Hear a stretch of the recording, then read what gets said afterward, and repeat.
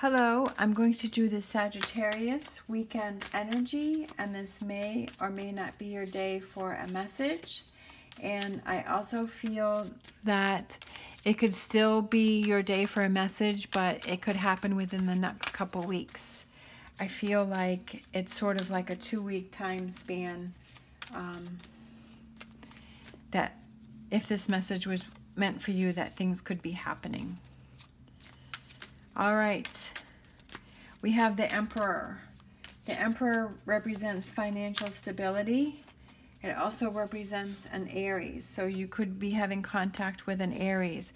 There could have been some sort of deception that went on with an Aries. That it could also represent, this is someone who has a lot of authority, somebody who's in control, somebody who has a lot of power. It could represent this person.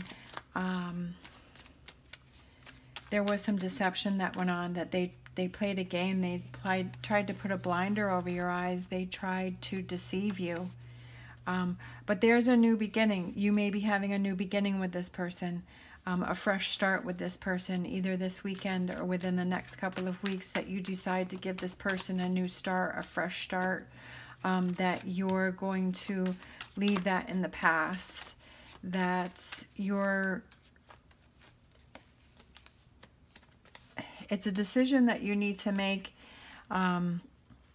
because you're thinking about happier times that you had with this person in the past, that in the past you guys had a really good time together, and this thing happened, and you need to make a decision about what you want to do. Do you want to have a fresh start with this person and get back to those fun times of what you used to do, or do you want to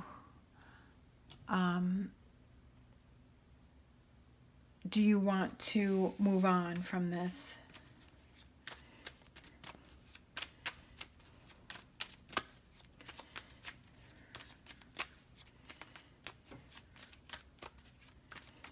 Let's see, let's do this one. These are the Psychic Tarot of the Heart.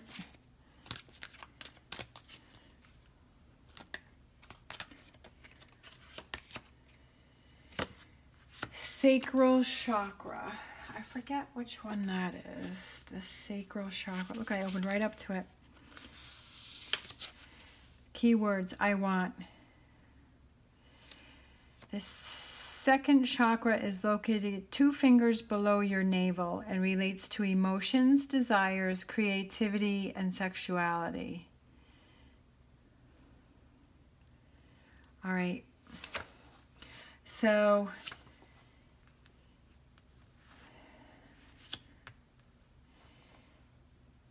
I feel like this person really makes you feel alive. Like this person stirs up your emotions, your desires, that this person you find very attractive, but they did something that really hurt you, that bothered you. And you have a lot of fond memories of them from the past, but this thing that happened really kind of messed things up for you. But you have a strong attraction to this person, and that's why you've been thinking about whether or not you want to continue a relationship with this person. But that's something that you need to decide. You need to decide what is going to be best for you, what's going to make you shine, what's going to make you happy. This represents the Sun card, okay?